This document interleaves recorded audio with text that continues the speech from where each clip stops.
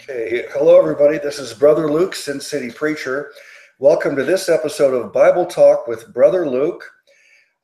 This is Sunday, and on Sundays we've been doing character studies.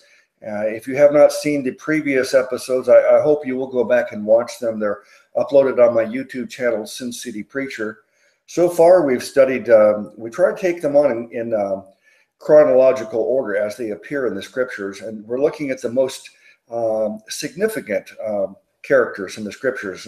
We've talked about Adam and Eve. We talked about Satan.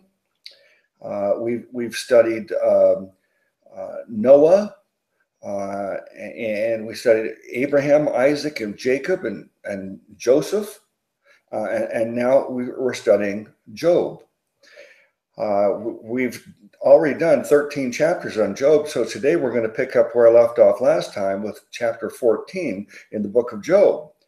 So if you haven't seen these, I hope you go back and watch them, but we'll try to present this in a way so that you still get the general context of the whole story of Job. But before we get started, I want Brother Bill to say hi, introduce himself. Yeah, hello, I'm Bill, and I'm actually under my official name, Bill Cuthbert, because there was a lot of confusion between the Panda Man and the Panda Man formerly evangelist. So I thought, I'm going to make it easy. I'm going to have Panda Man evangelist for my evangelism videos, and everything else, I'm just going to be known as Bill Cuthbert. I'd also like to apologise because I have a sense of humour, and I hope that my icon doesn't offend you. All right, it's there for just for laughs and giggles. You know, us Christians have got a sense of humour. We're not all, fuddy-duddies and dry religious people. So that's me in a nutshell. Okay, thank you. If you're not familiar with Bill Cuthbert, I'll just refer to him as Brother Bill, but I hope you will subscribe to his channel, Bill Cuthbert, and his other channels. He's got numerous ones, but I guess the most prominent is the Panda Man Evangelist. He spends a lot of his time doing personal evangelism directly with people, one-on-one, preaching in the streets, and evangelism on YouTube. And Brother Bill and I both have this in common, that our calling, our ministry is primarily to tell people the good news about Jesus and how to receive the free gift of eternal life. But we like to study the whole scriptures. I've read the whole Bible from cover to cover numerous times, and I've studied it thoroughly for 29 years. And so we do find it fascinating to even get into other theological subjects and discuss all the characters in the scriptures, even if it's not always talking about salvation and evangelism. But the evangelism is the area that we focus on primarily, and that is of the utmost importance. Okay, we're going to, Brother Bill, I don't know how much you've missed as far as the last few episodes I've done here, but maybe you can take a stab at just kind of laying the foundation on the book of Job before we get started. And, we have Job being afflicted by Satan, and then his friends coming to so-called friends. I keep referring to them as so-called friends because with friends like that, you don't need enemies. They kind of remind me of some of my so-called friends on YouTube. But give a little general background on it, and then we're going to pick up here in chapter 14. Yeah. As you know, we've got the general background so far is that Satan, came before God, and he was being haughty, trying to express that, people only worship him because, he feeds them well, clothes them well, blesses them. And he was tempting God. So God basically said, well, no, Job loves me and believes me just because of me, sort of thing. And, through all these trials and things that Job went through, Job was still steadfast. He still loved God. Didn't know what on earth was going on, as we read, and we still find out. And unfortunately, his friends, in modern day circles, I suppose they'd be called religious. they're always trying to blame the person, the victim in this situation, for all the calamity that was going on. When in actual fact, in that sense, Job was blameless. Not blameless that he's sinless perfect, no one is, but he was blameless in regard to why all this calamity came upon him. And it's a lot of things you can draw out of this, a lot of truths. And you can even draw out the fact that even today, within perverse religious, circles, if someone is ill, they've got cancer or they're afflicted somehow, many religious people today would even say, well, that's because you're a sinner, that's because you've done something wrong in the past. That's not how God works. That is not the God we love and serve. And we see this clearly as we go more through the book of Job. But, that is how we are so far. So I pray that you'd be blessed with what's more to come. And obviously the finale, that all pans out in the end, and you know exactly what happens at the end. All right, brother. It's my kind of system or method that I use to study the Bible. Is I look at the King James translation first. For many years, I was a strong advocate of KJV onlyism, and then over the last few years, I've moved away from that, and I like to look at other translations, but I still will look at the King James translation first. Brother Joe Byron, many of you may know and remember him. He hasn't been active on YouTube for a little while, but he referred to me as a KJV firstist. He's very good at just synthesizing things down to a simple term. So that's what I am, a KJV firstist. Let's look at the KJV first, but we may end up having to look at other translations. I look at the Amplified quite often because it amplifies, it expounds, or it's almost like reading a scripture with commentary. All right, so chapter 14, verse 1 in the KJV. Man that is born of a woman is of few days and full of trouble. He cometh forth like a flower and is cut down. He fleeth also as a shadow and continueth not. And doth thou open thine eyes upon such a one, and bringeth me into judgment with thee? Who can bring a clean thing out of an unclean? Not one. Seeing his days are determined, the number of his months are with thee, thou hast appointed his bounds that he cannot pass. Turn from him that he may rest, till he shall accomplish as a hireling his day. For there is hope of a tree, if it be cut down, that it will sprout again, and that the tender branch thereof will not cease. Though the root thereof wax old in the earth, and the stalk thereof die in the ground, yet through the scent of water it will bud, and bring forth boughs like a plant. But man dieth and wasteth away. Yea, man giveth up the ghost, and where is he? As the waters fail from the sea, and the flood decayeth and drieth up, so man lieth down and riseth not. Till the heavens be no more, they shall not awake, nor be raised out of their sleep. I'm going to stop there. These chapters in Job are kind of like long. It's almost like a person making a speech. It's not like he's going to say one statement and then there's a conversation going. It's quite a long speech that he's making, and so there's a lot that you need to cover in terms to get in the whole context of it. But we're going to go through it verse by verse. But first, Brother Bill, let me get your reaction to what we've read so far. Actually, what I found poignant, what we've just read, is verse 7, where it says, "For there is hope of a tree. If it be cut down, that will sprout again, and that the tender branch thereof will not cease."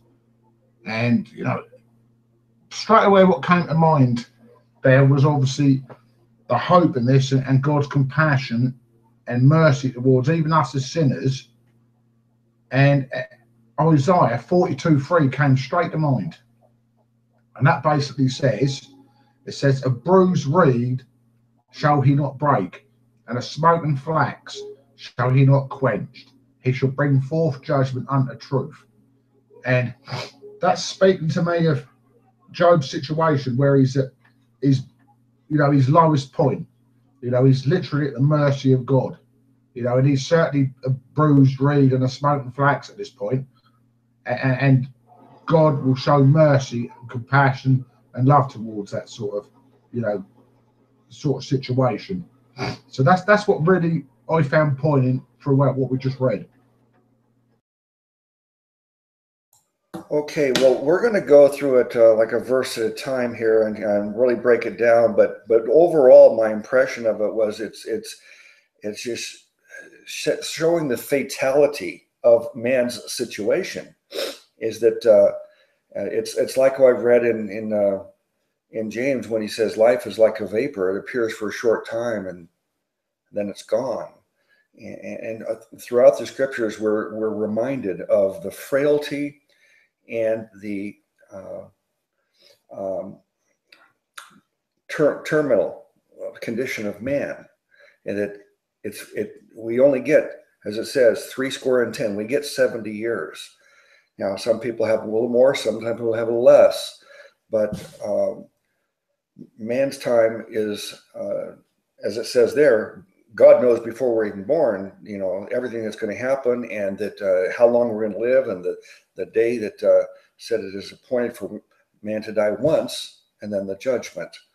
So it's really very fatalistic, and some people could think it's depressing, and it would be depressing to many people if they were not privy to the gospel, the good news that we can have eternal life.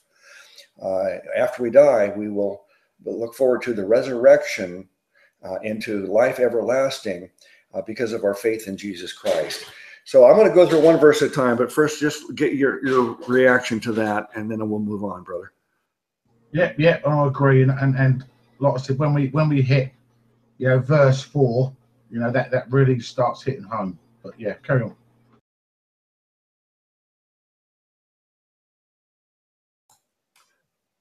Okay, what I'm going to do is I'm going to move over to the look at it in the Amplified, and you've got the KJV right there too in front of you. So as I read each verse, if you think that there's anything that really stands out in the KJV that we need to show a contrast, then we'll read that and we'll do it. But it says, verse 1, man that is born of a woman is a few days and full of trouble.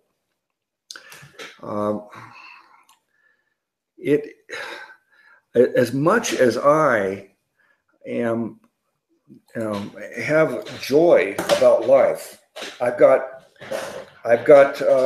some saints like Brother Bill and a few others that it brings me great joy to have fellowship with them. I've got a loving family. I've had reasonably good health, and I've had prosperity. And I look at the creation and rejoice, and just the beautiful skies and the mountains and everything, and just see, as the scripture says, that the creation is testifies of God, that there is a God. And so in those ways, I have a lot of joy. But at the same time, we know, I don't know if I was 3 or 4 or 5 or 6 or 7, at some point when I was a young boy, I learned that life ends for all of us.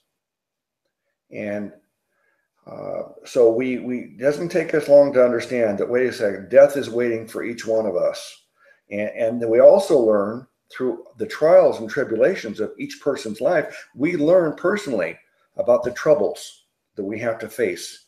And no one gets to escape it. No one gets to go through life from beginning to end if they live very long, unless they're like a child that's, 1 day old. Maybe they wouldn't have to deal with all these troubles and sufferings, but it's inevitable. It's man's fate and destiny that we will suffer troubles in our lifetime. Okay, brother? Yeah, absolutely. Because, it wasn't supposed to be like this, from creation. I believe personally, I know some would deny it and lie and try and dismiss it, but I believe every human being has got a mindset or a deep inkling towards eternity. We was designed and created in the image and likeness of God to live forever. And knowing that our days are few and full of trouble, because of the fall and because of sin entering in, I believe that is what, the scenario we're in. We still have this mind. Well, I believe everyone has this mindset of we should live forever. But as you said, as you grow and you're growing up, it suddenly dawns on you, as people pass away and, death suddenly enters into your mindset. And then you realise, how, fragile and precious life is. What came to mind again, I hope you don't mind me keep bringing these verses that come to mind, is in Romans. That's Romans chapter 8, verses 22 and 23. And it says, "For we know that the whole creation groaneth and travaileth in pain together until now. And not only they, but ourselves also, which have the first fruits of the Spirit, even we ourselves groan within ourselves, waiting for the adoption, to wit, the redemption of our body." So even within our spirits, we're groaning, knowing this ain't right, and we receive that perfect body again come that great and glorious day. And I think that's what, it's a contrast to what Job is saying. But we can understand why he's saying it, because, he has eternity in mind, as every human spirit does, I believe. Okay, I think I would be it'd be negligent of me, or certainly I don't want to miss the opportunity, since we're talking about that's inevitable for each one of us to die. I want everybody who watches this video today to be aware that my wife just had to go back to Connecticut again to see her mother. Her mother's in like hospice care now, and she's reaching her last days. I mean, it could be today, and it could be any moment. And of course, I gave my own personal handmade Bible tract to my wife to go back there and so she could read it to her mother and they can discuss it. And so I'm sure I want her to be sure she understands the true free gift of salvation. But so I just ask everybody to pray for my wife's mother and their whole family at this difficult time for everyone. Even though we know that it's coming at some point, it's never easy to deal with that the terminal, that when life does end. And all right, I'm gonna go on to the next verse. It says in verse 2, "He cometh forth like a flower and is cut down. He fleeth also as a shadow and continueth not." Yeah. Well, when we come forth as a flower, I mean, to me, a flower, who could argue that a flower is a beautiful thing? And so when we are born, it is a beautiful thing. And as Brother Bill said, when God made man, his intentions was for us not to die and for us to not get sick and suffer. But he knew that Adam and Eve would fall and all of mankind would inherit this sin nature, and because of that, all these troubles, death, and the consequences of sin, all these things would happen. But he did love us enough that he would provide the cure for this disease that man inherited. So the cure is available for everyone, and that is simply faith in Jesus Christ as your Savior. But the thing that strikes me on this verse is that it talks about the he cometh forth. When we're born, it's like a flower. It's a beautiful thing. And I mean, some people don't respect the unborn or even the newly born, but what, according to the scriptures, and I agree that every time a child is born, it is a beautiful thing, and there's so much hope for that person's life and future. But it says, and is cut down. So we're born, and sometimes we're cut down in a day, a month, a year, a decade, 70 years or more. But at some point we get cut down. He fleeth also as a shadow and continueth not. So life begins with such hope like a flower, but then at some point, and this is, I think, very, very important for everybody to understand, is that the scripture says today is the day of salvation. You are not promised one more day. I mean, I remember many times street preaching on Las Vegas Boulevard. Yeah, it seemed like almost every day I was preaching, you'd hear a siren, and then an ambulance would come down Las Vegas Boulevard.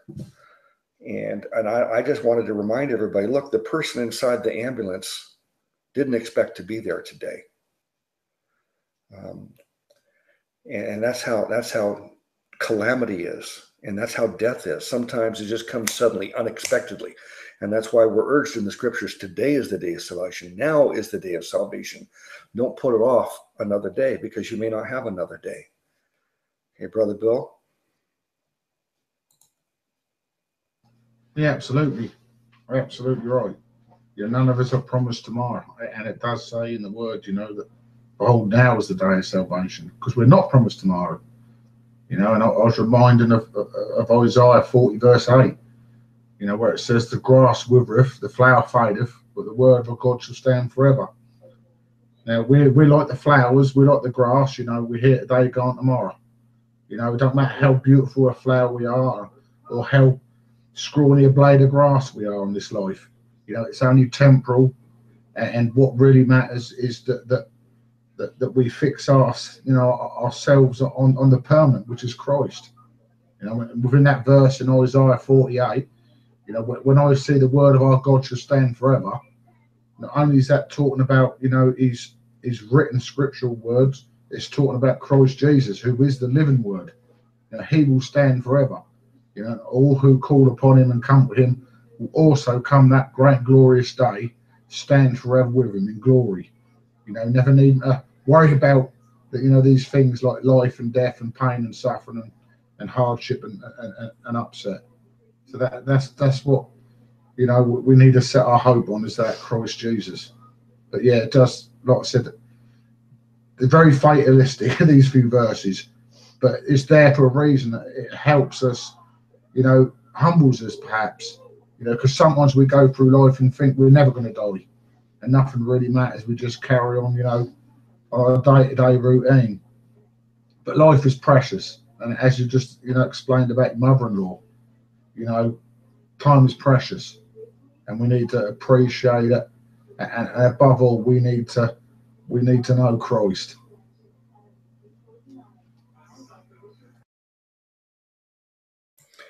Well, one of the things that I've noticed from this study so far, and this is typical, and it doesn't matter what the subject matter is, no matter what we're talking about, it seems like the subject goes like here, and then it circles around, always comes back to Christ. Maybe it's just because we're evangelists, brother. Maybe that's we know this is what is primary, and this is essential. And so every time we talk about something, we can't help but coming back to Christ. I know, yeah. That must be the evangelist in us. It has to be, yeah. It just either that, or just some people just, maybe it's because I used to be wretched, and when I got good news, you just can't help keeping your mouth shut about it. Someone who don't deserve this, don't deserve the greatest gift in the universe, yet it was freely bestowed upon me. So I can't shut up about it, and I won't shut up about it. All right, we'll go on to the next verse. Verse 3, and doth thou open thine eyes? Let me see. And doth thou open thine eyes upon such a one, and bringest me into judgment with thee? This is a speech to his friends again. It's to get the context that he has three people come to see him, and his life's in desperate situation. He's already lost his family, his wealth, his health, and three friends come to visit him, and they don't even speak to him for 7 days. To me, I thought that was the only good thing that they did that I can this entire experience, because scriptures tell us that the best thing you can do is when someone is grieving, is to grieve with them.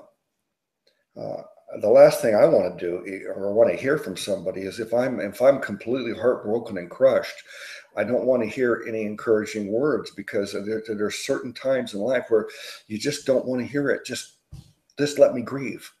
Let me weep and get it all out. And you should join in and weep along with me. Have empathy for my suffering.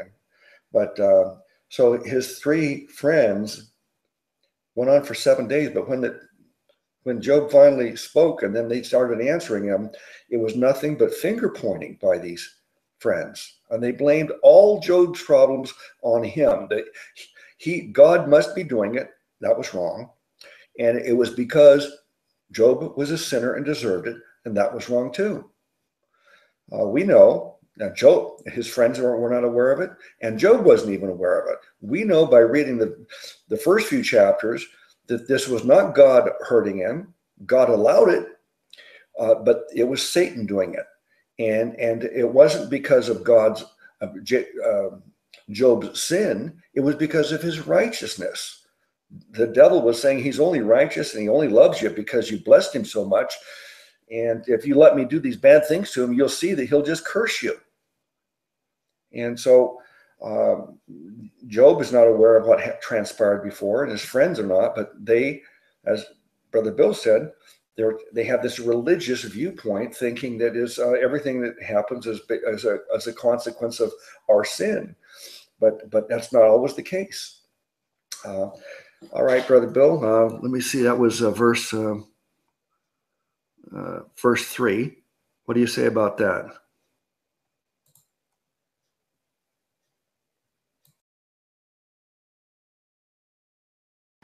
Well, no, I can't really add to what you've just said. Only that I'd just like to say, with friends like Job's, who needs enemies?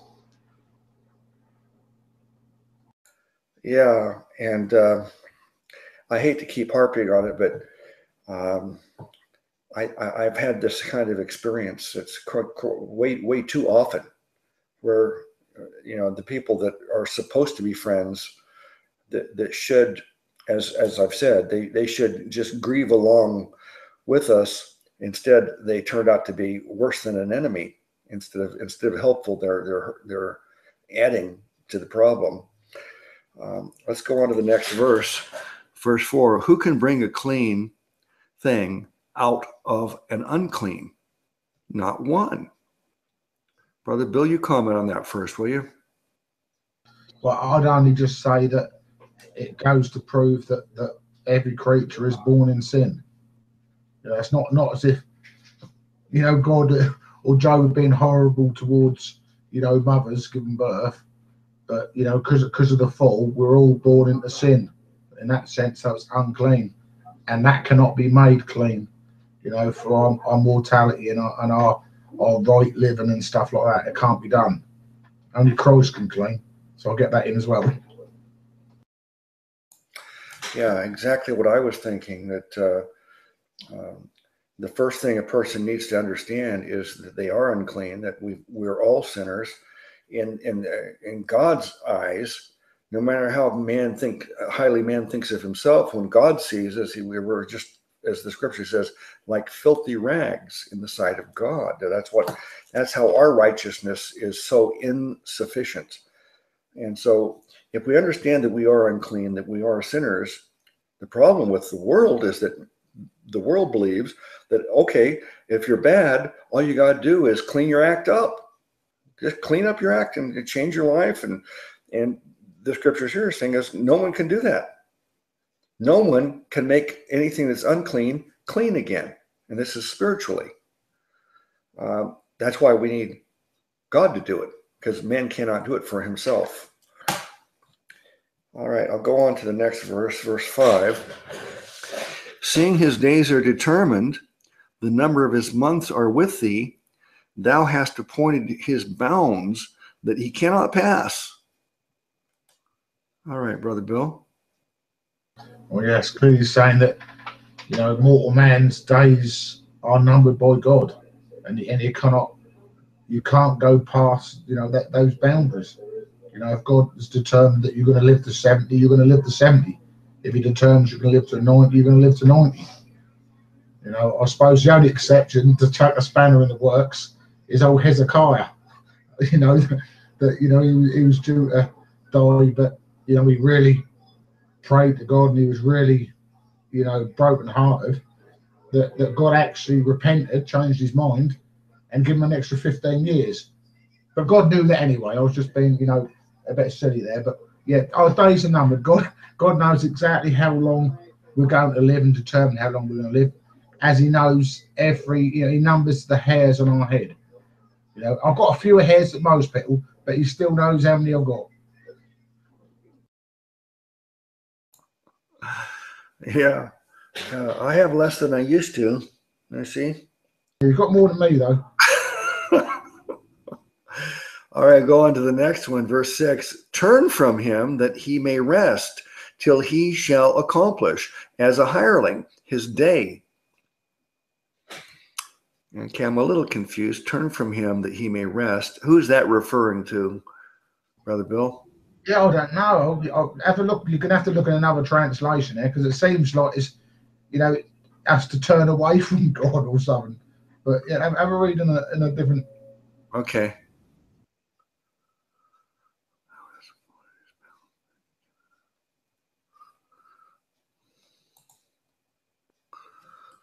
All right. In the KJV, it says, turn from him that he may rest till he shall accomplish as a hireling his day.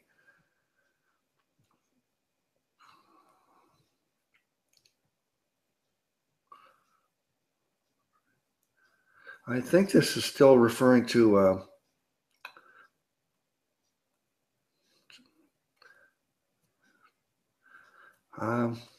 I don't know. I'm just a little confused as to who that is referring to.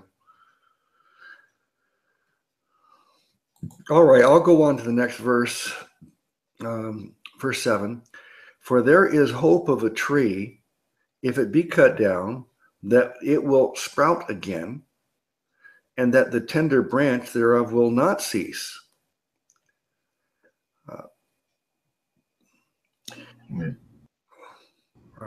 That's that one that I explained earlier, I think.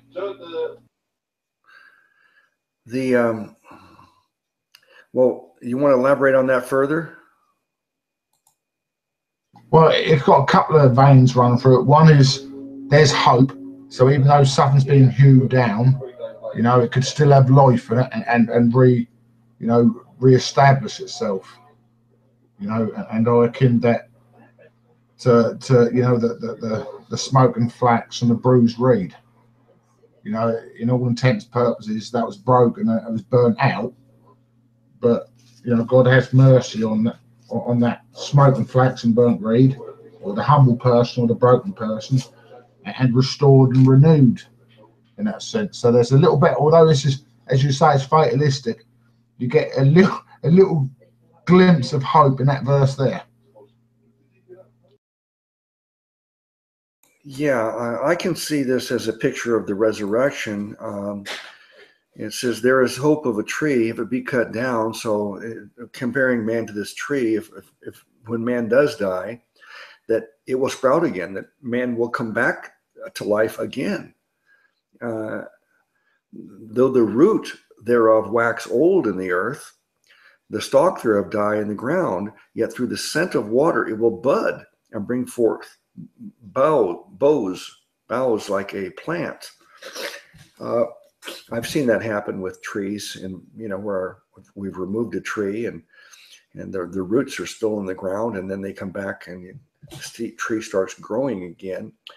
And that's what's going to happen. The interesting thing about the resurrection, that I think, first of all,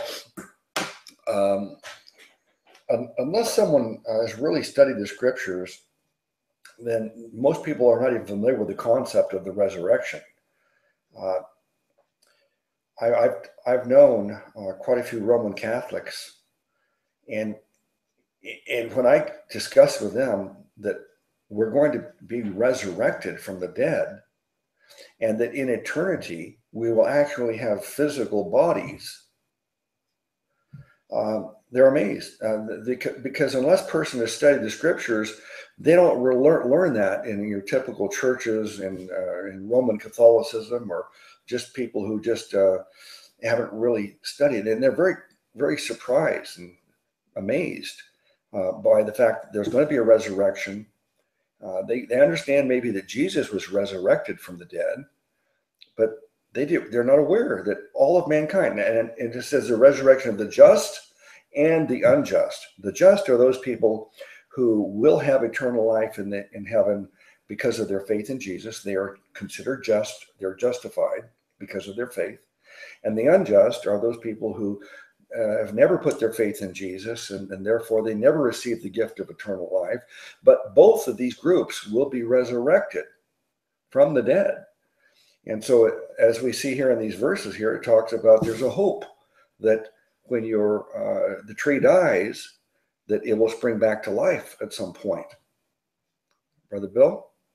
Yeah, I'm just impressed how you spiritualized them verses. I think you're bang on. There's certainly a spiritual element there, and I didn't say that, so I'm glad you did. Good plug for the resurrection there. All right. I would add to it before we move on, though, that if you're watching this now, we don't want you to be resurrected as an unjustified person. You're going to be resurrected, and we're going to all face God. But when Brother Bill and I face God, we'll be embraced as a child of God because of our faith in Jesus. And if you never put your faith in Jesus, you'll be resurrected, and you go to the great white throne judgment, and you'll be found lacking. You never put your faith in Jesus, so you're lacking the gift of eternal life, and your fate will not be eternity in heaven. Your fate will be the second death in the lake of fire. So even though we're all going to get resurrected, it's important to understand that you want to go in the right resurrection, the resurrection of the justified people. All right, I'll read the next verse.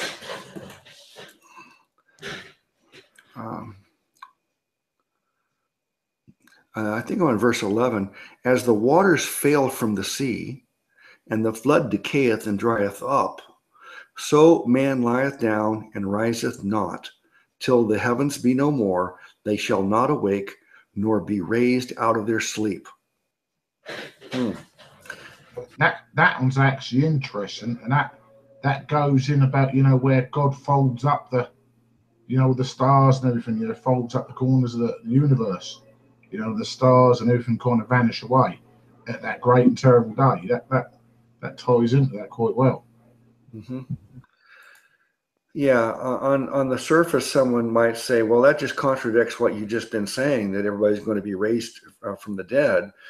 But I think that applies after this resurrection, after the judgment, after the second death, then it's final. And do you think I'm correct in seeing it that way or not? I think what you initially said, that ties in with that as well. Because it says, be no more, they shall not awake nor be raised out of their sleep. That's so which is true. So and it says, till the heavens be no more. So, because he creates a new heavens, a new earth, So people are raised. I know it's because it's very complicated, because to die is to be immediately with Christ in God's time frame. So we're dealing with two different time frames here. In man's time frame, you know, it could seem like 2,000 years, but in God's timeline, it's a blink of an eye, and it's immediate. To be dead is to be with Christ if you're a Christian.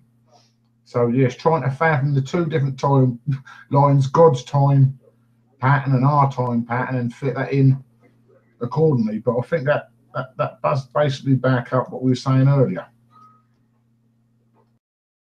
Okay, well, maybe it'd be helpful also to address this subject of man's consciousness and compare it to the teaching of soul sleep.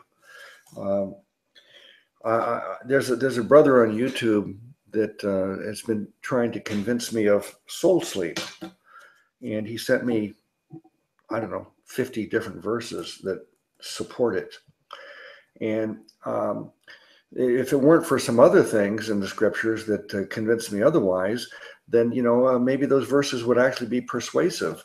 So I haven't been won over by him and moved to the side of soul sleep, and that just means that there are some people that believe that when we die, our soul, our consciousness, our mind, we are totally unaware. When the Bible says you're sleeping, like in this verse here, it says in verse 12, it says, so man lieth down and riseth not till the heavens be no more. They shall not awake, nor be raised out of their sleep. So there's a lot of verses that use the term sleep. And when a person is laying and they're dead, they look like they're sleeping. So that's why I think that the Bible uses the term sleep. But those advocates of soul sleep believe that your soul is actually unconscious and unaware of the passing time, that your soul is not immediately with the Lord after we die. They believe that your soul is just sleeping like your body until the resurrection. That's when you receive consciousness again. And I don't believe that's the case. I'm not going to try to argue for that now, but I could see how a person could take a verse like this and maybe be enticed into the doctrine of soul sleep. Brother Bill? Yeah, that's a real hard subject, and I think most of it boils down to semantics anyway. But it's hard to understand because we are living in different time frames, because we know, a day with the Lord is 1,000 years. So God is above and beyond, outside, inside, and every fathomable position within time, whereas we're not. We're only in one certain time frame, as humans, where God is inside and out. So that's why it's very complicated. So I don't want to stir up any controversy and say where I think who's exactly right and who isn't right. All I can say is that some things are still a mystery, but I also know that as soon as I die, that I will be with Christ that very second, even if it's in 1,000 years to his resurrection. So that's all I can say, because that's what the scriptures say. Oh, okay. I'm sorry, I couldn't help but laugh at your statement there. I know you weren't trying to be funny, but it is kind of funny in a way that you'll be with him that very second, even if it is 1,000 years later. And that's really kind of the argument that we take the verse absent from the body is present with the Lord. And we use that verse to support the idea that we die and we're instantly with the Lord. But someone who believes in the soul sleep doctrine, they would say absent from the body and present with the Lord as far as you know. You weren't aware that 1,000 years had passed, or 100 years, or 5 years. You just weren't aware of it because you were sleeping. So it seemed like you died and you're immediately with the Lord. To me, it doesn't matter which way, because either way, it's going to seem like we die and we're instantly with the Lord. But I don't want to give anybody the impression that that's what I'm advocating. I disagree with it, but I don't think it's anything that like the brother that's been trying to persuade me of this. I'm not going to shun him just because of he sees it differently than I do. One last word on that, Brother Bill, before we move on. Yeah, only it's a mystery. all that matters is if you believe on Christ, when you die, you're going to be with him straight away. That's what matters. Okay, amen. All right, so now we're going to go. I'm going to read in the KJV now the remainder of the chapter continuously, and then we'll come back to it one verse at a time as we did earlier, starting with verse 13. Oh, that thou wouldest hide me in the grave, that thou wouldest keep me secret until thy wrath be past, that thou wouldest appoint me a set time and remember me. If a man die, shall he live again? All the days of my appointed time will I wait till my change come. Thou shalt call, and I will answer thee. Thou wilt have a desire to the work of thine hands. For now thou numberest my steps. Dost thou not watch over my sin? My transgression is sealed up in a bag, and thou sewest up mine iniquity. And surely the mountains falling cometh to naught, and the rock is removed out of his place.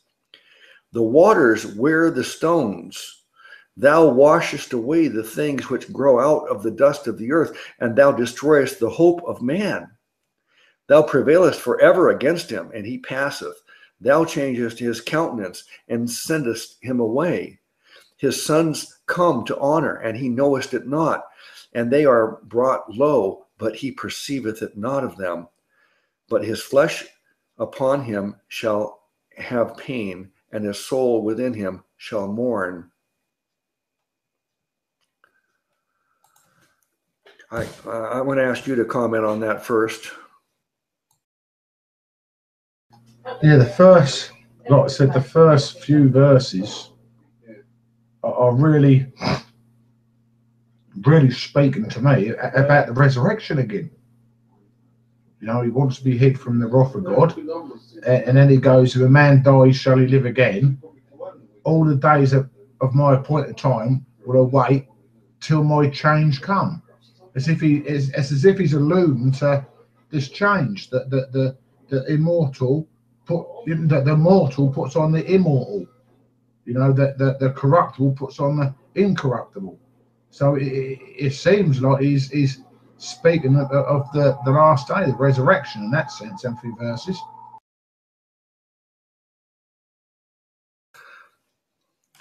I think you're right there, and you have to be careful. The way things are phrased sometimes, particularly in the KJV, as I've said, I'm a KJV firstist, but sometimes because the English is an old style of writing, and we're not as familiar with it or necessarily comfortable with it, you can immediately take it wrong. It says, if a man die, shall he live again?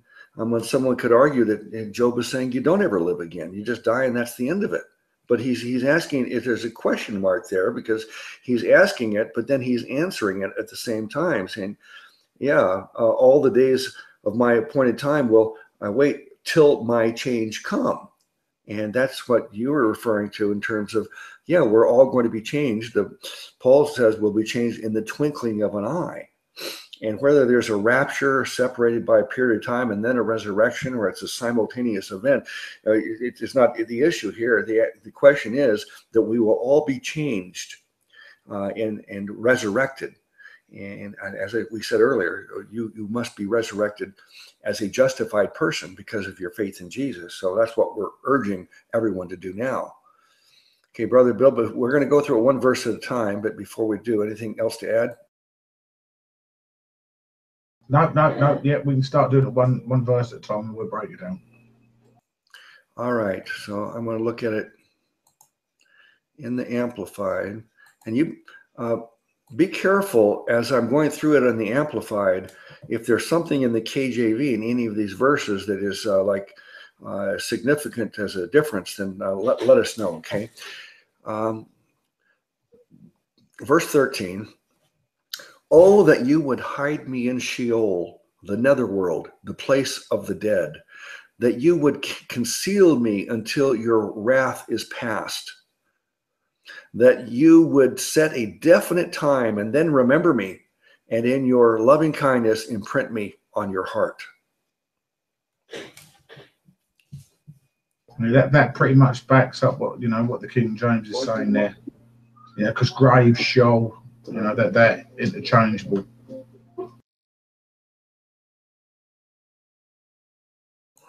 All right.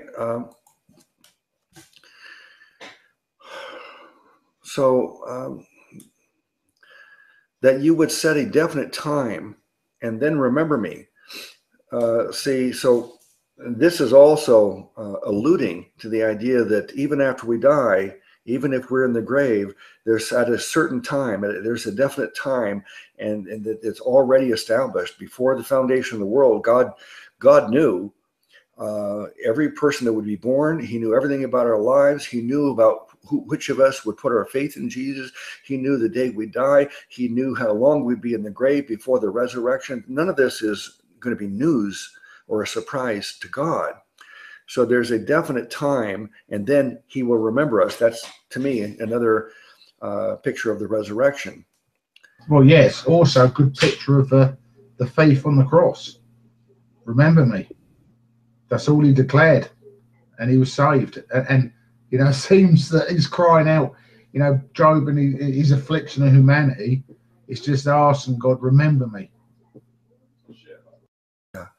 Yeah, I'm glad you brought that up, the thief on the cross now. It's very good because not only do we have the word remember me, but we also have a particular example of the refutation of soul sleep, because the thief on the cross put his faith in Jesus right then, and Jesus said, today you will be with me in paradise. To me, that's one example. There's many other reasons that I'm not an advocate of soul sleep doctrine, but that's one verse there that you brought up that to me just tells me, wait a second, that thief is not going to be. He didn't say that you'll die and then some point in time I'll wake you up and you'll be with me. He said, today you're going to be with me.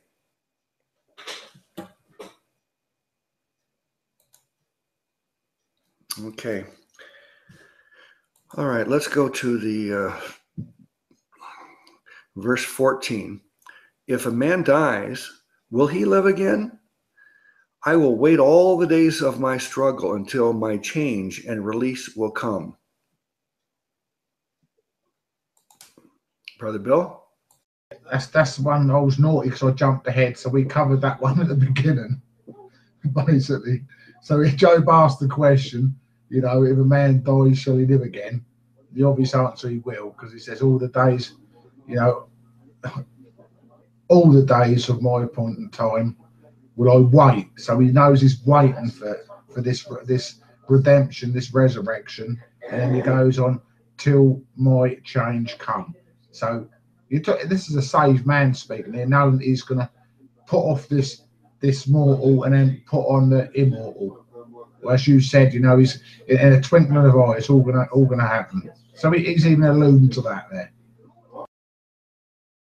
Yeah, and it is important to understand that Job is saved. Now, I have a playlist titled, I think, Dispensationalism,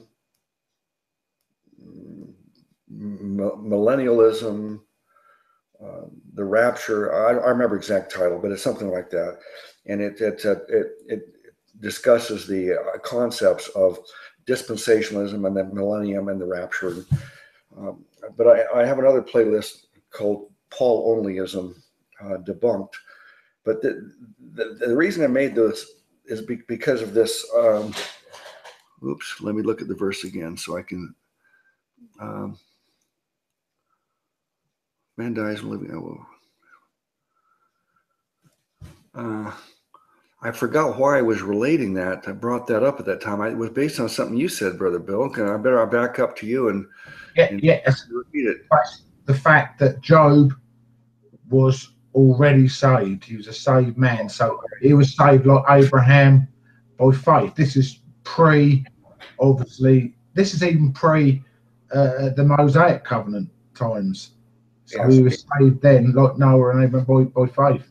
Yeah, thank you for bailing me out there. I mean, when you're 64 years old, maybe you will suffer from this, bad memory syndrome, and going off on some kind of tangent and not know what I'm talking about. I hope you don't have to suffer from that.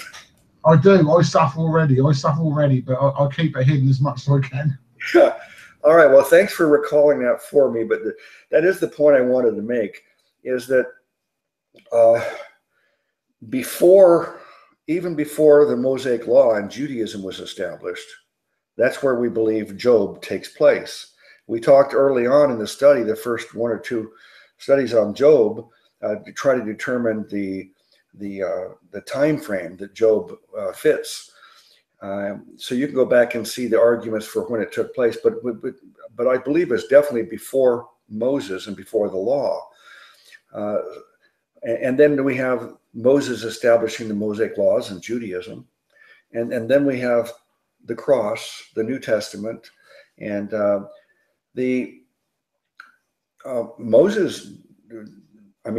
Job here, he's living at a time where there was no Savior who died for their sins. But I have another playlist called The Bloody Trail. And that in that playlist, what I've attempted to do is start in the first chapter of Genesis and go all the way through the scriptures and show all the examples of blood being shed as a picture of a future blood sacrifice that would be given for the sins of the world. And that future sacrifice would be Jesus Christ dying for our sins on the cross. But throughout all the scriptures, we have these bloody events that are what basically forecasting or shadows of this future event. And so Job, we think he's a saved person. And even though his sins had not been paid for at that point, he still had faith in God to save him. He didn't know that he's going to be named Jesus at this point, and he didn't know a lot of the facts that we know, but he knew he had to rely on God to save him because he was incapable, as it said in the earlier verse. What did it say? That we're all something, and no one can change it. What was the word that was used?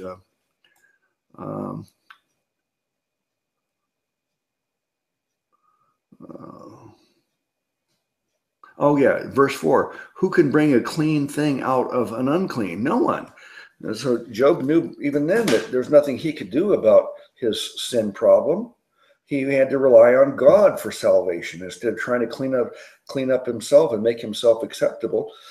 And that's really what the salvation has always been about. From the time of Adam and Eve, they could have chosen to just trust God all the time instead of trying to elevate themselves by acquiring the knowledge from the tree of the knowledge of good and evil, and then trying to figure out how to live their lives based upon their own understanding. They should have just trusted God instead of doing that. And so throughout all of history of man, it's been an issue of, will you try to do it your way, or will you just trust God? And even today, it's the same question. Will you trust God? His name is Jesus Christ. He died for your sins. He raised himself from the dead so that you can have life everlasting. Will you trust him, or are you going to try to do it some other way based on your own understanding instead of what the scriptures tell us? That's the question that we have today. Brother Bill? Yeah, absolutely. And as we've seen, just in this, it's amazing what we've drawn out of just one chapter so far. We've had pictures of the death, the burial, the resurrection, being saved by faith alone. All these things in the Old Testament whether deliberate or accidental, though I don't think it's accidental, are alluding or are picturing Christ all the way through. You know, Christ has been pictured throughout the whole Old Testament, you know, and then he was revealed in the New. But, you know, just in this one verse, it's amazing what we've drawn out of it. You know, I've almost got a gospel message out of what seemed to be a depressing, fatalistic chapter is actually between the, you know, behind the veil of fatalism, we're seeing hope, we're seeing Christ, we're seeing resurrection, and that's really the power of God being manifest there. That's what I'm finding amazing. Yeah, there's a saying that to me kind of really. We were talking about this earlier before we started the show about the term rightly divide the word of God. And Brother Joe Byron, after watching my series on Paulinism Debunked, he said, this is how you rightly unite the word of God. But the Old Testament and the New Testament, it's really one story. It's one thing that is told throughout the whole thing. And that's a man's need for God to save him and provide for him, instead of trying to rely on himself. And there's a saying that kind of should give you a real good understanding of this whole concept. And it says that the New Testament is concealed inside the Old Testament, but the Old Testament is revealed through the New Testament. So think about that, and you'll understand how this is all one story.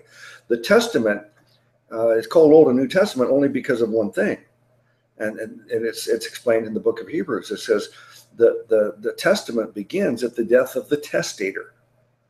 The testator is Jesus Christ. At his death, that's a dividing point. Before the cross, after the cross. So, but the Old Testament shows pictures of this cross in the future, this death, and then the New Testament, we see how all of the pictures in the Old Testament have come to pass. Okay, brother? Yeah. Similar one I've heard is the old, you know, Christ is concealed in the Old Testament or revealed in the New. So yeah, so it's always has been, always will be, you know, that Christ is Saviour, you know, before the foundation of even the world. You know, none of us have took God by surprise, you know, at all. And God in his love and his mercy, it shows how loving and merciful God is. Before the foundation of the world even existed, God has made plan that he was going to be manifested in flesh and save humanity, despite and in spite ourselves. That's mind-blowing. Yeah. Okay, I'm gonna go on. I think I'm on verse 15. It says, "Then you will call, and I will answer you. You will long for me, the work of your hands. But now you number each of my steps. You do not observe nor take note of my sin." Okay, I want to read verse 15. That was 15 and 16. Let me read verse 15 first, and then I ask you to comment on it. It says, "Then you will call me, I think, and I will answer you. You will long for me, the works of your hands." Brother? Yeah, 16 is easier. Then your 15 is, again, you know, we could allude it to the resurrection, the trumpet call. You know, God calls, and then, you know, the dead in Christ rise, and the ones who remain caught up as well. So it's God that does the calling here, and he says, "I will answer thee. They will have desire, you know, to the work of thine hands." So he's, you know, there's accountability there. But then verse 16 says, "For thou numberest my steps, dost thou not watch over my sin?" Now, if you read that, can you read 16 again from the Amplified? But you'd have to unmute yourself over to it. Yeah, okay. 16 from the Amplified is, "But now you number each of my steps. you do not observe nor take note of my sin. That's a good one there, isn't it? So it's as if, because this is a saved man again. This proves he's a saved man, because we got later on in the New Testament, in Hebrews 8:12, you know, God clearly says, "For I'll be merciful to your unrighteousness, and your sins and your iniquities will I remember no more." So God has chosen, because this is a man of faith, to remember his sins and iniquities no more. He's chosen not to account them to him. And that is a New Testament picture of what Christ done, because he made payment for sin. So again, this is, you know, this whole chapter is screaming out, you know, not only the resurrection, it's screaming out the atonement here as well in that verse. Yeah, I'd say it is pretty amazing that even at this point in history, that long before the cross, long before the name Jesus was revealed as the name above all names, there's salvation in his name,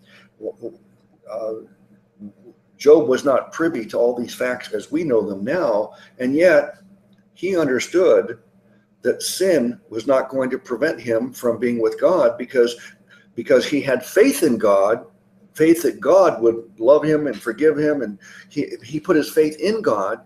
For that reason, he felt that his sins were not going to be counted against him, and that's what we say today. It's the same thing that Job said. God is not angry with us, holding our sins against us. He's not imputing sin to us today, but he wasn't doing it back then if you would just trust him.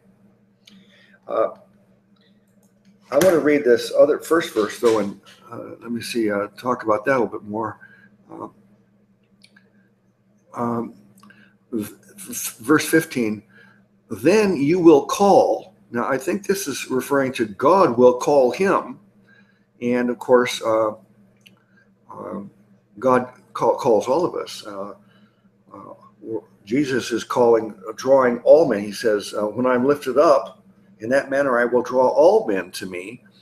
So God does not desire that any of us should perish. So God is calling and drawing all of us to him. And he says, and I will answer you. Job is saying, I will answer you. I mean, I will, I'm listening to you, and I want to come to you and be with you. You will long for me. You will long for me, the work of your hands. Now, I think that could mean that the work of your hands is the fact that God does the work. It's not our work that is the deciding factor for our salvation. It's God's work. As Jesus was asked by the Pharisees, what is the work that God requires of us? What work must we do to do the works of God? And Jesus said, this is the work of God, that ye believe in the one he has sent. So the work of God is that the fact that we believe in what God's going to do for us, instead of believing that we are the answer, believe that God is the answer. And this God that is the answer, that is the one true God, Jesus Christ, our Savior God. Yeah, absolutely. Absolutely. Mm-hmm. Yeah, because I misread it at first, because I read it as if that was Job's work of his hands, but reading again as you just did, and especially in conjunction with verse 16, we can clearly say that it's God's work, his handiwork in this, which is of the importance. Okay, this next verse is very exciting. Verse 17, Job is saying, my transgression is sealed up in a bag, and you cover my wickedness from your view. Wow. I'll let you talk about that, brother. Well, again, that again, as we were saying, that was amazing. Verse 16. It actually sounds better in, believe it or not, in the King James verse 17, because it says, my transgression is sealed up in a bag, and thou sewest mine up, my iniquity. So he's sewing the bag up. So God has chosen to get all of Job's sins, past, present, and future, chuck it in a bag, sew it up, and that's it. It can't be seen again. That's amazing, isn't it? Yeah, it is. It is amazing. All these New Testament principles we're seeing here in the book of Job, and it was long before the cross. Verse 18, but as a mountain, if it falls, crumbles into nothing, and as the rock is moved from its place, water wears away the stones, its floods and torrents wash away the soil of the earth, so you, O Lord, destroy the hope of man. Wow. This is now there's a difference between a doctrine and just the opinions of Job. Some of these things we can see that this is a doctrine that we accept even today, and then there's some things where Job is clearly wrong. As we know more about what's going on at this point than Job is aware. Job is not aware that the devil is the one harming him, not God. He's not aware that it's not based upon his sin. He, even in the previous chapters, he's arguing, no, I don't deserve this. It's not because I've sinned. He's telling his friends. And then finally he even says, if it's because of my sin, then forgive me or crush me or whatever you want to do. I'm sorry. But so he even considers the possibility that maybe God is doing it to him because of his sin. And yet he's wrong. So sometimes the scriptures is saying something, but it's not correct. It's the example I like to give is another one that Brother Joe Byron used to illustrate something that when I was talking about the book of James, he says sometimes we find false doctrine in the Bible, like the Sadducees said there was no resurrection. Now in the Bible it says the Sadducees say there is no resurrection. So are we supposed to believe that that's the truth? No, they were teaching something that was false, that Jesus said that's incorrect. And so here we see Job having an opinion that we can see as false, but it is written down in the scriptures. Can you? Hope I'm not confusing anybody, but Brother Bill, do you see the distinction between these two things? We don't see a distinction, and I'm going to even go on in another layer here that it seems that Job here is having again another New Testament scenario, same as Paul, back between the flesh and the spirit. In verses 15 and 16 and 17, very spiritual. So he knows in the spiritual sense he's a saved man and all his faith is on God. Then he go down 18 and 19 again. That's his flesh and his carnal self, and sees calamity and disaster. So it seems to be torn between flesh and spirit. Where we can glean and discern the spiritual things, we're gleaning a lot this evening, and I hope people that are watching are gleaning along with us. We've got the whole caboodle here. We've got the resurrection, we've got salvation by faith, we've got the atonement, we've got everything in the spiritual segments, but we've also got in the physical and fleshly carnal segments someone who's really woeful and kind of, taking his eyes off Christ just for a little bit.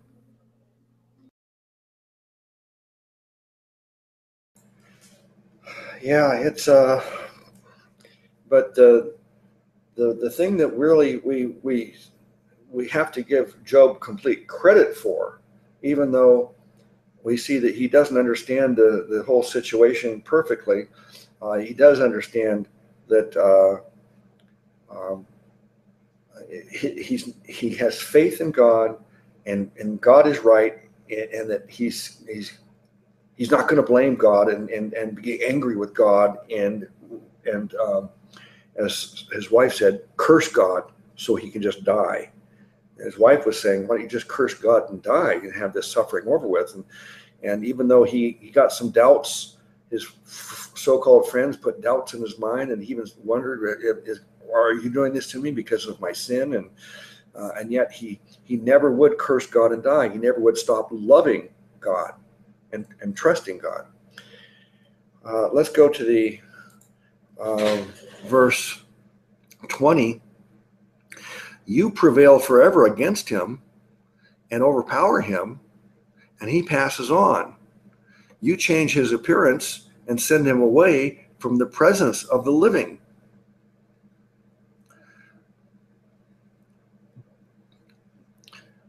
Verse 21, his sons achieve honor, and he does not know it. They become insignificant, and he is not aware of it. But his body, lamenting its decay, grieves in pain over it, and his soul mourns over the loss of himself. Okay, let's go with verse 20 first. Brother Bill? Well, that, to me, that's just saying that God has got literally the power over life and death. You know, it's him who determines whether he's, you know, in the land of the living or sent to the land of the not living, in that sense. So God is, you know, all powerful in that and prevails against every element and everything. You know, God determines life and death. Yeah. And then verse 21, I find this very interesting. It says, his sons achieve honor. And he's talking about it's talking about someone who's died. A man dies, and his sons achieve honor, but the man does not even know about it. They become insignificant, and he's not aware of it.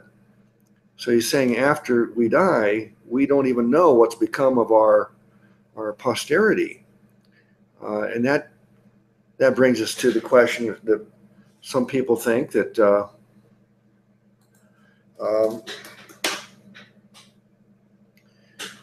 when people die, that they're like our loved ones are around us in another dimension, observing us and hearing. You can go to their grave and they're right there, and just in a different kind of dimension. But there is, and when I did my study on heaven, I studied the subject of heaven and did a 50-hour teaching on it. 50 hours about heaven. It was I think the title of it now is 50 Hours in Heaven. And one point we're talking about the idea that when we're in heaven, do we know what's going on earth? And there are some scriptures that say that we are celebrating about what's going on earth. You know, so it seems that while in heaven, as things are playing out on earth, as prophecies are playing out in end times, that those people in heaven get to see it. But we don't get the impression that if I died right now and I'm up in heaven, that I get to observe Brother Bill's life and see how his is going, and my son and my wife and everybody else. I'm not privy to everything that's going on in their life all the time. It's not the impression we get as we study heaven, and so that's what I'm seeing here. Is that I think that's what it's really talking about. Yeah, it seems like two elements, as you just said. That when we pass from this life to the next, we're not privy in the sense of people's individual lives, but because we're with Christ, you know, we're privy to prophecies being fulfilled. Apocalyptic times, even as we're going towards the end. So there's certain things we're privy of, and we're rejoicing as Christ is glorified not only in heaven but on earth. But obviously we're not privy to people's individual lives. You know, that's not our job and it's not our realm. It's God who's omnipresent, omniscient, not ours. So yeah, there's a couple of elements going on there, and I think he's speaking of obviously not being privy to individual lives that are going on, you know, his family's relations and stuff like that on earth. But he will be privy to seeing prophecies being fulfilled and privacy to Christ being glorified on earth. Okay, let's move on now to the next chapter, chapter 15. I'm going to read it at first in the KJV. And if necessary, we'll probably have to go back to the Amplified to better understand it. Maybe it might be helpful. It says, chapter 15, verse 1, then answered Eliphaz the Temanite and said, should a wise man utter vain knowledge and fill his belly with the east wind? Should he reason with unprofitable talk, or with speeches wherewith he can do no good? Yea, thou castest off fear, yea, thou castest off fear and restrainest prayer before God, for thy mouth uttereth thine iniquity, and thou choosest the tongue of the crafty.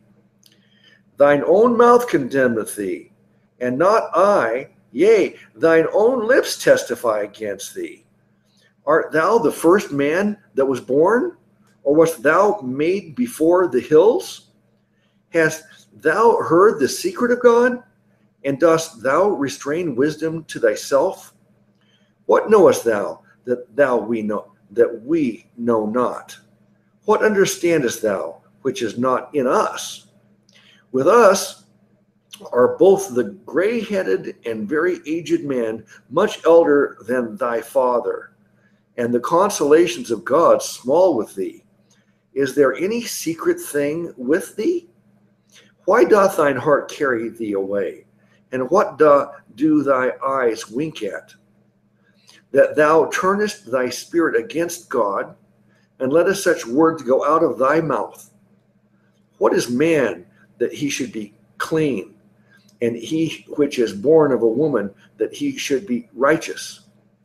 Behold, he putteth no trust in his saints. Yea, the heavens are not clean in his sight. How much more abominable and filthy is man, which drinketh iniquity like water? I will show thee, hear me, and that which I have seen I will declare, which wise men have foretold from their fathers, and have not hid it, unto whom alone the earth was given, and no stranger passed among them. The wicked man travaileth with pain all his days, and the number of years is hidden to the oppressor. A dreadful sound is in his ears. In prosperity the destroyer shall come upon him. He believeth not that he shall return out of darkness, and he is waited for of the sword. He wandereth abroad for bread, saying, where is it? He knoweth that the day of darkness is ready at his hand. Trouble and anguish shall make him afraid. They shall prevail against him as a king ready to the battle. Well, let me stop there. It goes on, but this is one of his friends. And as I said, with friends like this, you don't need enemies. I mean, there is a place for telling a friend a hard truth. I mean, you don't want to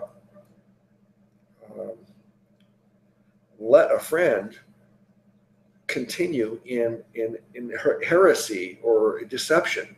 You know, if we really are friends, we'll tell them. I forgot there's a scripture that speaks about such a thing. You'll probably know it, Brother Bill, but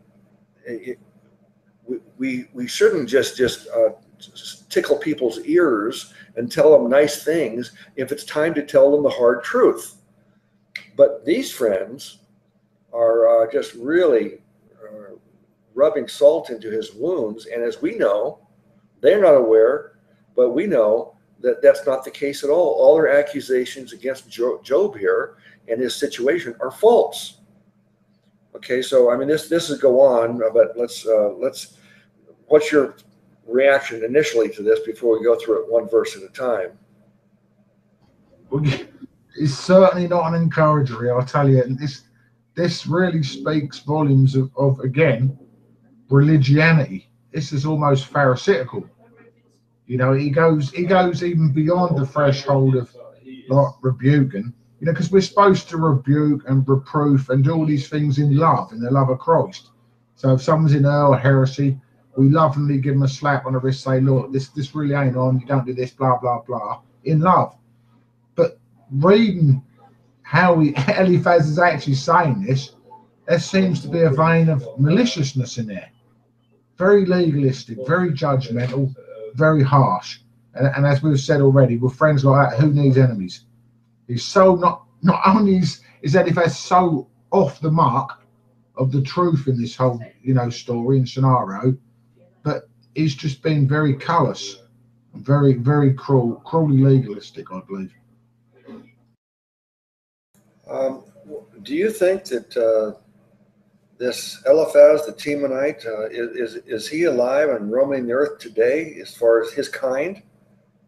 Oh, absolutely everywhere. You got the Roman Church full of them, and you got Lordship Salvationists full of them. We're very much the Eliphaz is very much, or the spirit of Eliphaz is very much alive today. Very much.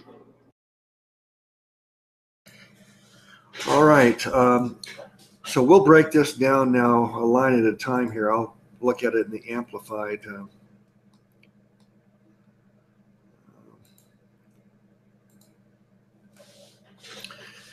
Okay. The title of this, they gave a title to this chapter. It says, Eliphaz says Job presumes much. Verse 1. Then Eliphaz the Temanite answered Job and said, should a wise man such as you utter such windy and vain knowledge as we have just heard, and fill himself with the east wind of withering, parching, and violent accusations? Okay, that's verse 1 and 2. Brother Bill? Well, yeah, just straight off with judgmental, isn't it? You know, because he's missing the point again. He says, should a wise man utter vain knowledge and fill his belly with the east wind? You know, as if he's being tossed to and fro with every wind of doctrine. But Eliphaz doesn't realise the previous verse where Job was talking, there is a lot of spiritual wisdom there. And Eliphaz is utterly blind to it. And we see that today in religianity. You know, there's a lot of truth in what the so-called carnal Christians or babes in Christ speak, but they're immediately shot down because it doesn't, you know, fit in their mentality, their ideological thoughts. And as I see this with Eliphaz, Job has spoke wisdom, very deep spiritual wisdom in regard to the resurrection, this Christ, faith, atonement, and all this. And Eliphaz, it goes straight above his head, and straight away he's mocking Job and you know, making him out to be, you know, an idiot, that he isn't filled with wisdom, and he's been tossed to and fro in that sense. So yeah. One of the things that I noticed when his friends came on the scene here and started lecturing him is that they're very eloquent, and they seem like they're speaking with such authority. And if we didn't know better, you know, you might be very impressed. And I see that same thing happening today. People are so easily impressed with people because they're articulate or passionate, and they're impressed with it, even though what they're teaching is completely wrong. They're saying is untrue, and yet they're so good at expressing it that they're impressed. I mean, I can think of people on YouTube and people in televangelism and today that I would compare in that same way, that they're very articulate, but what they're saying is completely wrong. Yeah, absolutely. And you know, yeah, very cliche, if there's such a word. You know, a lot of these people, as you say, that the eloquent, they use cliches, which really wind me up. I know we're going off tangent here, but I think it needs to be said. You know, when you get, you know, Lordship Salvationists, you know, that as a cliche, they say, you know, Jesus Christ is Lord of all or not at all. Sounds good. Sounds very religious and pious, and, you know, Jesus should be Lord. But in reality, you know, it's utter nonsense as a cliche. Yeah, he is Lord of all. He's Lord of the sinner. He's Lord of the hellbound. He's Lord of Satan. He's Lord of everyone. You know, but to say, you know, he's Lord of all, not at all, is to say that, you know, unless you're, you know, like them, you're very religious, you're very pious, and you obviously don't sin, and you make sure you pay your mint, a tithe, and do everything else that a religious person does, that you're not seeing Christ Jesus as Lord. And this is the same sort of vein we're getting from Eliphaz. Very religious, not taking into consideration, people's lives, their circumstances, their situation, and even of the heart that no man can see, that only God can see and judge. And I think, yeah, very much alive, and this is very poignant, Yeah, another cliche that came to mind as you were talking was how a Lordship salvationist would answer me and say, yes, I believe salvation is through faith alone, but faith is never really alone. As soon as they, but, I have a video titled No Ifs, Ands, or Buts, but as soon as they say a doctrine and then they say, but, the next thing out of their mouth is going to be heresy. Yeah, and that every time a but is added, everything that was said previous to it is negated. So the moles are not saying, the moles will just skip out the first and just say, as you just said, that the cliche is, that salvation is by faith alone, but faith is never alone. They need to knock out the first bit and just say faith is never alone. It's got to be by works. Then you get to the true heart of the actual, what they're saying and meaning. Amen. All right. I'll look at the next verse here, verse 3. Should he rebuke and argue with useless talk, or with words in which there is no benefit? Indeed, you are doing away with fear, and you are diminishing meditation before God.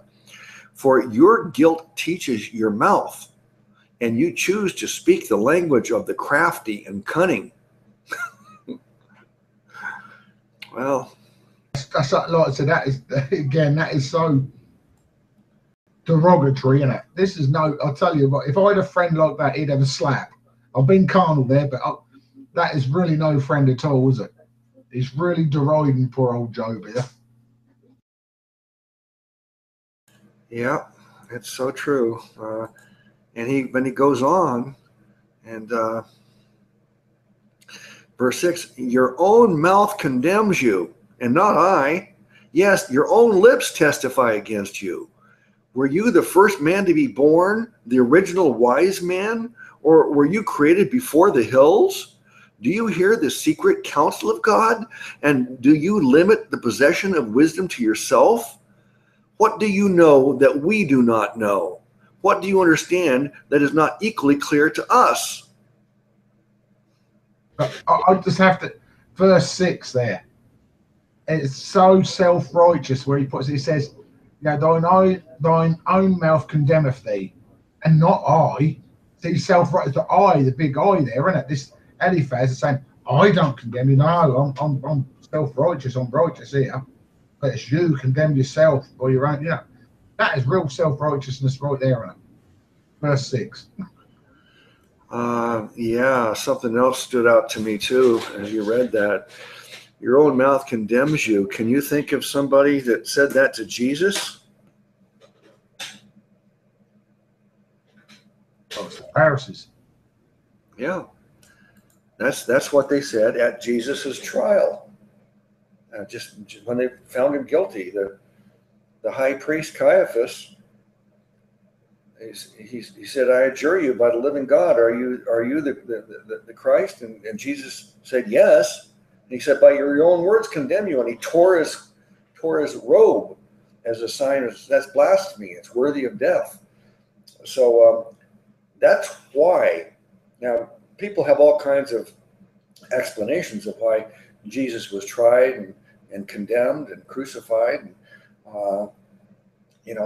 Some people think it was for political reasons and because of the Jews wanted to save themselves from Rome coming against a political upheaval. But really, the real reason is stated right there, and that is that he claimed that he was the Christ, the Son of God. Because he claimed to be Christ, the Son of God, that's why they condemned him. Exactly. Exactly. All right. Maybe we need to rename. We need to rename him as Caiaphas, really, don't we? Rename what? We need to rename Job's friend Eliphaz as Caiaphas, perhaps. Well, it certainly are acting an awful like the Pharisees of Jesus's time. I'll say that about them. So they're saying, well, you think you know it all? Well, what about us? We know as much as you. Is what that to sum up this whole thing that they're saying. You think you're the only one smart? We're just as smart as you. And then in verse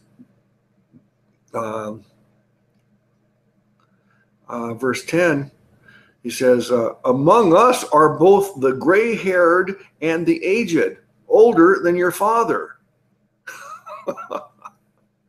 There goes the derision again. So we can glean from that Job was younger than all, than Eliphaz and his relations, the grey hairs that are still around, and they're now belittling the poor man. He's had enough trouble, and now they're belittling him on top of it.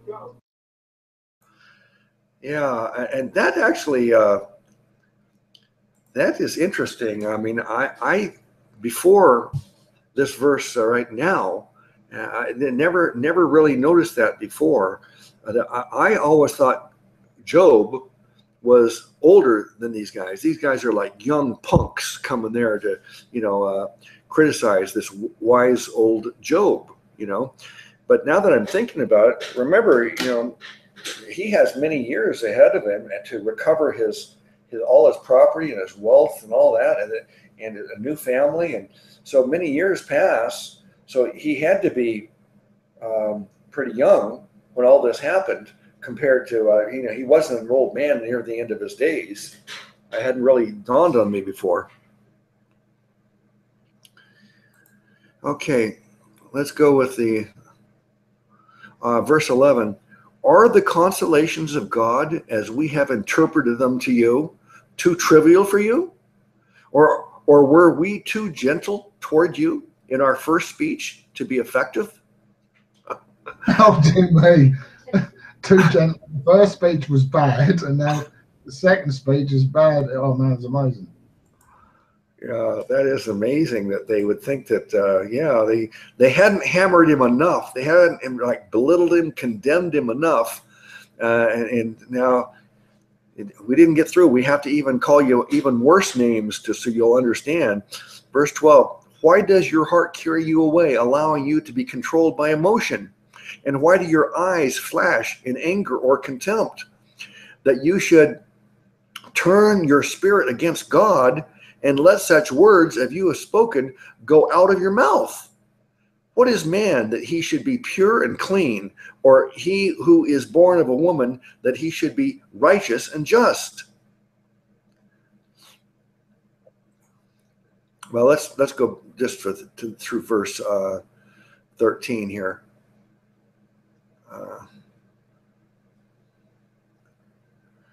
Why do your eyes flash in anger? And where are you getting all emotional and angry?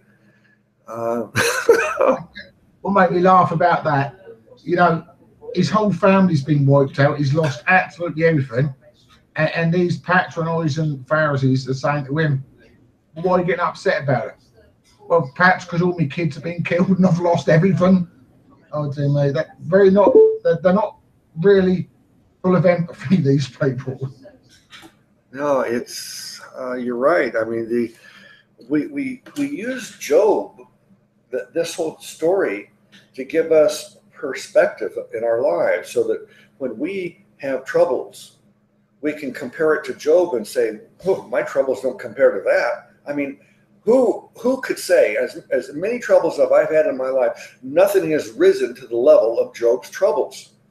And most people throughout history would have to admit the same thing. I mean, there are some people that probably had troubles as bad as Job now, but for the vast majority of us, whatever our troubles are, they don't rise to quite that level, and we get perspective. And we also see that Job continued to love God and have faith, and so it gives us an example and perspective. And yet, even though all this horrible things have happened to Job, now they're piling on and just criticizing, condemning him, and making it even worse. They're certainly not helping the situation. They're just making him feel even worse. I could imagine if I was suffering, and then I had friends that just wanted to blame it all on me and treat me the way that they're treating Job. I mean, yeah, would I get angry? I don't know how I could not be getting angry about it. Yeah, and I've got to be honest with you. Job is being very restrained and very patient with his friends. Because I've got to be honest, if that was my friends and all my kids were killed, I lost absolutely everything, and they start blaming me for it. I've got to be honest, they'd be out of the house and they'd be having busted jaws and black eyes. I wouldn't be just sitting there. So he's a real good inspirational character in regard to patience, I'll tell you. Yeah. Okay, I'll read this verse 14, 15, and 16. It says, "What is man that he should be pure and clean, or he who is born of a woman that he should be righteous and just?" That contradicts what Job was saying. He said that God put my sins up in a bag and sewed it shut, and so they're saying that's not right. And we do know that the scriptures tell us that everyone is a sinner, and because of sin we're estranged from God. But we also know that because of our faith in God, particularly now this Savior God Jesus Christ, we know that our sins are put up in a bag. He's cast them as far as the east is from the west. Our sins and iniquities he will remember no more. So it is true that everyone's a sinner, but it's also true that God is merciful, and he wants all of us to have salvation. He offers it to everyone. So they're only looking at this one side of it. They're either ignorant or omitting the fact that, yeah, everybody's a sinner, and yet if we put faith in God, he puts our sins in a bag. Well, yeah, they're certainly omitting that. That was very spiritual of Job to say that. And they haven't, like I said, it's gone way over the head. They haven't grasped, actually, even in Job's suffering, that the groanings of his heart, especially when he's speaking in spiritual terms, are way above even, what they can comprehend at this moment. Yeah, I love these contrast verse. There's a couple of contrast verses that are really so clear. Romans 3:23. No, Romans 6:23. The wages of sin is death, but here's a use of the word "but" that it is helpful to us. But the gift of God is eternal life through Jesus Christ our Lord. So you see the contrast of, yeah, man is corrupt. We're all sinners. We'll all die. Well, but the gift of God is eternal life through Jesus Christ our Lord. So we see this contrast, and what they're failing to do is see the contrast. And Job understands that. And another contrast verse, of course, is John 3:16. For God so loved the world, he gave his only begotten Son, that whosoever believeth in him should not perish, but have everlasting life. We have another application of the word "but" that's an appropriate use of it. Rather than perishing, we will have eternal life if we put our faith in Jesus. So that probably leads us to a good point to get into our closing remarks about this, and also the salvation message, the invitation for salvation here. So let me ask you now, I'm going to make a note here that, let me see, verse 15, what is it? We'll pick up with verse 15 next time. Let me make a note of that. Job chapter 15, verse 15 next time. So for now, since I gave you a couple of verses and examples to the contrast, the situation, and I mean, some people think that everybody gets to go to heaven,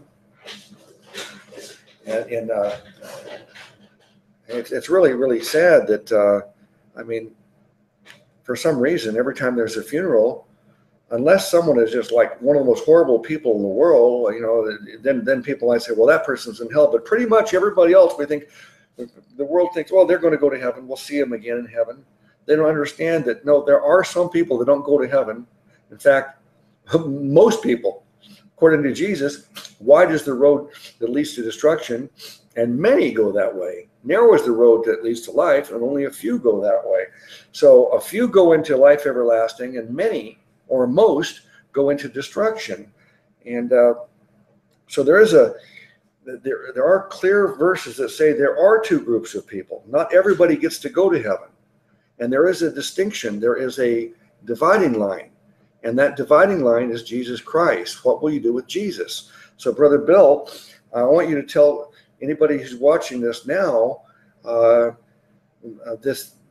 elaborate more on this contrast between these two groups of people and what determines how you're in one group that goes to destruction or the other group that goes into life everlasting. Well, yeah. To be honest, you know, in society, people break themselves up in a whole plethora of groups, thousands, even millions. But in truth, there's only two groups. There's only saved or unsaved. And the difference between the two groups is the cross. It's Christ Jesus. So if you imagine a cross there, left of the cross are those who don't put their faith and trust in this Jesus Christ, and right of the cross are those who do put their trust and faith in Jesus Christ. You know, it's been amazing this evening. I do hope and pray that people have listened to it, because there's a lot of spiritual truth in what we've been reading from Job. You know, Job is describing, without even realizing probably, you know, describing Christ, his death and his resurrection. He's describing the atonement. Now, these might be big words for people who don't understand, but in simple terms, the crux of it is that we're all sinners. Every single creature on this earth is a sinner. And sin just basically means to miss the mark. Now, God has set a level, because he's holy, he's perfect, utterly sinless, and he's only full of love, mercy, grace, forgiveness, and perfection. You know, and he sets a level. So if you want to see him face to face and to be with God in all eternity, we have to reach this level. And on our best day, you know, as we've read in here, Eliphaz thought he was righteous. All these people thought they were righteous, but even on their best day, you know, they'll be lacking to get there. If you're an apostle, you might just notch up just one or two. But in all seriousness, it doesn't matter how far up you notch it within self, it won't reach Christ's perfection. You know, and the word declares, for all have sinned and come short of the glory of God. And the problem with this sin is, you know, the word says, for the wages of sin is death. And death, you know, however you want to describe it, with a lake of fire or separation from God, whatever this death is, the second death, it is separation from a loving God. You will never see God face to face. You will never encounter his love, and you will never be in an eternal paradise or bliss with him. All right? But despite this, despite our humanity and our wretchedness and the wages of sin being death, the gift of God is eternal life through Christ Jesus. And this is what we implore you to do today, is to believe on this Christ Jesus. Now, Jesus came to earth. You know, most people, you know, especially in the Western world, know of, you know, the stories of you know, of Christmas time and stuff like that, and how nice it is, and they even celebrate Christmas. But Jesus came to earth for a purpose. You know, it wasn't so he could just stay as a babe in a manger, and so that 2,000 years later we can open up presents and celebrate it. No, this whole point of this is Jesus is God, don't forget. coming to earth was to die, that we may live. That he would lay down his life for us, all right, that we may live. And that was his whole purpose. He came, to earth to die and make payment for all our sin, all our fallen short. Where we couldn't get to this mark, Jesus could get to this mark because Jesus was God. And if we believe on this Jesus who died for us and made payment for all our wrongs and all our shortcomings, if we was to believe on that, our level, because would be, if the word's imputed, but we would be imputed with his righteousness, his goodness, and all that he is, and we'd be brought up to this level. And by doing so, that we could see God face to face and be in eternity with him in paradise. It's not really complicated to be saved. Religiosity may complicate it and tell you to go through, hoops and do somersaults and repent of this and do penance and pay your mint a tithe and obey the command. And you've got to do all manner of things in religiosity. But what God requires, what Jesus spoke on, and what the Bible is clear on, all we need to do is believe on Jesus Christ. We just need to have faith or trust in him. And that is as simple as that. If you was to put your trust in Jesus Christ, you would be imputed with his righteousness. You would see God face to face, and you will be in paradise forever. It's not hard. It really isn't. And faith is just literally putting your trust in him. If my father says to me, right, here's a cup of tea, grab it, and I grab it and take the cup of tea, that's faith. Because my father has said he's given it me, I've believed him and I've took it. And that's the same with eternal life and the gift that he's offering. Jesus says, verily, verily, which is definitely, he that believeth on me hath, that's present tense, eternal life. That's simple. Christ is offering you now eternal life. All you've got to do is receive it unto yourself. That is as simple as it gets. And I just will use one scenario in the Bible because I think it's the best scenario in the whole Bible. And in actual fact, it's the only scenario in the Bible where someone actually asks a direct question and a direct answer is given. And that is the story of the Philippine jailer. Now, this jailer was, the apostle was put into prison. This is Paul and Silas. And there was an earthquake. And as the earthquake shook, it broke their chains of all the prisoners. It weren't just them in the prison. There was many other prisoners. And it broke their chains. And, the prison doors were broken open. And they could escape any time. And, under Roman law in them days, if you was in charge of the prisons, if any of your prisoners escaped, you were sentenced to death. And this happened. So you can imagine the scenario. The prison shook. All these people chains were loose. They could have run out. And the Philippine jailer, he was just about to kill himself because he didn't want to be put to death under the Roman judicial system. So he'd rather take his own life. But Paul and Silas said, came up to him and said, don't kill yourself. We're all here. And no one's escaping. No one's doing anything. We're all here. I'm paraphrasing here. I'm not going verbatim. I'm just paraphrasing here. And he noticed this. And he says, sirs, what must I do to be saved? And so that was the question. And the answer was simple. And they just said, believe on the Lord Jesus Christ, and thou shalt be saved, and thy house. That's how simple it is for somebody to be saved this day. You don't need religiosity. You don't need to jump through hoops. You've got to believe on this Jesus Christ, who is in essence our salvation. And not only ours, he's the Saviour of the whole world. So I pray that you would believe on this Jesus Christ. Call out to him. Know it in your heart that you're a sinner and you've fallen short. And if you're honest, you would know that. You might pretend to put on a face or a facade that you're not, but deep down, search your own heart, search your own conscience, search your own spirit. You're a sinner and you know it. And you need to just realise that, know that you can't save yourself, but call upon this Jesus Christ, Son of God, who can save you and is there and waiting for you to call on this day. Really that simple. Know that Jesus loves you so much that he died for you to make payment for your sins. It was buried for you. And he rose again, in resurrection power, the third day, proven that not only did he have power over death, that he had power over life. He had power over all things to raise himself from the dead. And if we was to believe on those facts and in him, that same power that rose Christ from the dead, all right, will reside in you this day. So come the great and glorious day, when you fall asleep, but you'll be awakened immediately in the presence of God in resurrection power. Put your faith and trust in this Christ today, and be my brother, be Luke's brother, and be amongst the greatest and most blessed family in this whole entire universe. And that is the family of God, the body of Christ, sons and daughters together. So I pray that and urge you now, put your trust in this Jesus now. Amen. Okay, Brother Bill, thank you so much. I just want to close by saying that I want to thank everybody for watching today. I hope you'll join us every Wednesday and Sunday, 1 p.m. Pacific time.